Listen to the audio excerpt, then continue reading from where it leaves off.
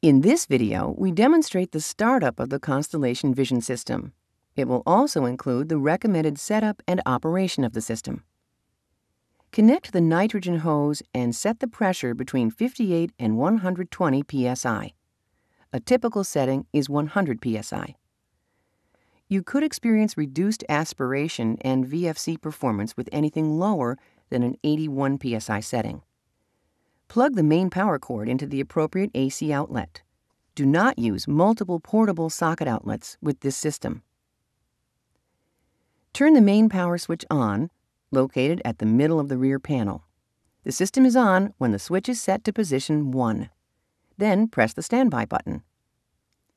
As the system powers up, the Constellation Vision System logo appears, while the system completes initializations and self-test diagnostics. Upon successful initialization, the setup screen appears. For more detailed instructions, please consult the operator's manual or the directions for use.